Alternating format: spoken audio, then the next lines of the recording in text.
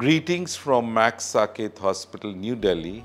We proudly announce that we've introduced robotic donor hepatectomy for all our potential donors, and we should be able to carry this out in any donor who has a suitable anatomy for robotic donor hepatectomy.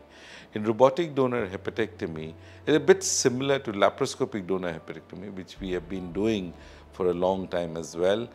In this, the entire mobilization of the liver, which previously needed to be done through a wide, big incision, and these incisions would then cause pain and would result in incisional hernia, have now been replaced by laparoscopic methods and by robotic donor hepatectomy methods, in which the scar tends to be very small, because you need to make small holes through which instruments are introduced, and the surgeon at the console is able to see things normally as he would in open surgery, so that stitching is easy.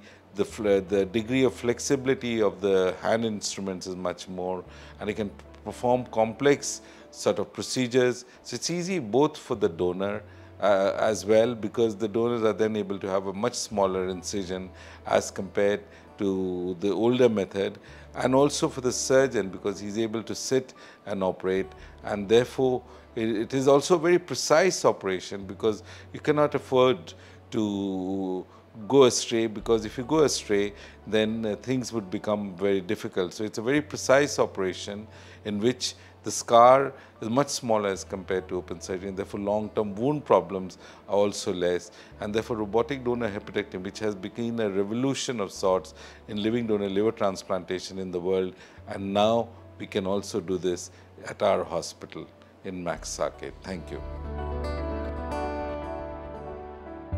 Subscribe to our YouTube channel and press the bell icon to get the latest healthcare updates.